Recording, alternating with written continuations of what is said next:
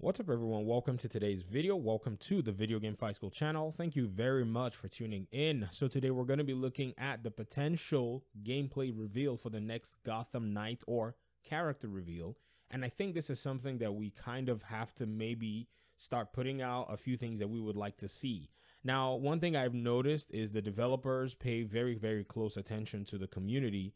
And I think for them, their job is quite easy because this Gotham Knights community is still a community that's in the works in terms of building. They're not necessarily a lot of people in this space. So whenever we make our concerns known, I think the developers have a very easy way to be able to categorize a lot of that. They can look on Discord, they can look on the videos that they post, they can look on Twitter, and they're even engaging the community on Twitter as well with some of their comments and some of their responses. And I think they seem to have their legs in the right direction. So for now, we're looking over to the next character trailer reveal, and my guess is we're probably going to be seeing Batgirl or Red Hood. Red Hood had been the one that a lot of people had a sort of a contention with because of the way his gameplay was presented at that particular reveal trailer for Red Hood and Nightwing. But whoever we're going to be seeing next, I'm hoping that the developers are able to give us gameplay in 60 frames per second. Now, for those of you who may have noticed, the gameplay that we've seen has been in, I think, 30 frames per second. Now, it's a little understandable because whenever you're clipping some of your cutscenes or actions from the engine, the way the sequencer renders in Unreal Engine, I think its default is somewhere around 24 FPS. I don't know if you can go up to 30. I haven't necessarily messed with it, but we've seen that the gameplay reveals that they've done have been in that frame quality. Now, in a past video, I said that this is something that a lot of people have cited and said, well, if we can see this gameplay, then why is it not able to run on the PS4 and the Xbox One? And the answer is you are more than likely correct. That frame rate can run, if not even better, on a PlayStation 4 Pro and even some of the Xbox Ones that were actually released later on. But the game itself does have a network component to it, which in my opinion probably is what's going to have to cause for your PlayStation 4 and Xbox One to not be able to run it at the best experience. If you guys were paying attention in 2019, Tom Clancy's The Division 2 was released and the PlayStation version was horrible. I mean, I'm talking there were lighting issues. People could not see where they were going in the game. I mean, and it's a game that has a day-night cycle. So sometimes at night, the game is just so dark, you cannot even see anything. People were turning their brightness settings up. There were all kinds of different bugs because those consoles are literally 2013 laptop hardware. So one thing I think the developers need to do is continue from now henceforth in bringing out their gameplay presentations at 60 FPS in order for the community to recognize that this is the quality that they're trying to meet, and the PS5 and Xbox Series consoles are able to capture that quality. Another thing of note is if you've actually played the PC version of Batman Arkham Origins, which is the last game that Warner Brothers Games Montreal made, the game can be scaled in 4K. So some of these features would probably be nice to somewhat sell it as a game that's coming out in this current gen of consoles.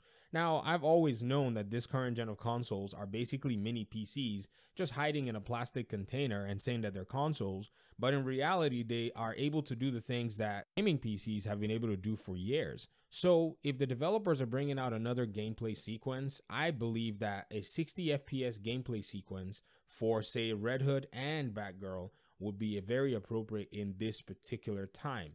Now, keep in mind, though, that if right now their production requires for them to be able to do that in only 30 FPS at the meantime, then I think it's fine. There's nothing wrong with that if they're maybe putting their trailers together and their cutscenes together.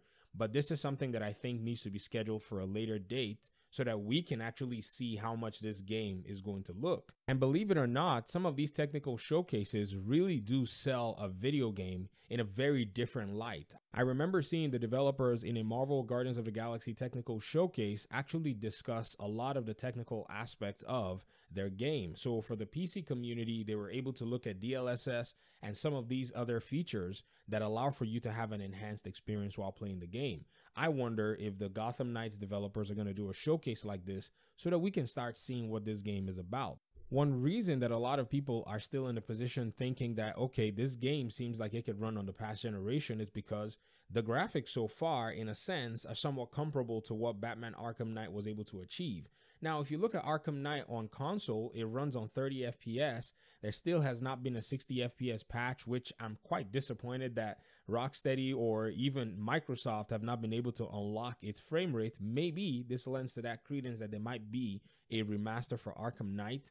But if you look at it on PC, where it gets played at 60 FPS or higher, you're going to notice that there's an intense quality difference, intense gameplay and response difference when you're playing on those higher frame rates. This is why most fighting games, because of responsiveness and so on and so forth, like to be rendered at the full 60 frames per second, regardless of where you're playing it.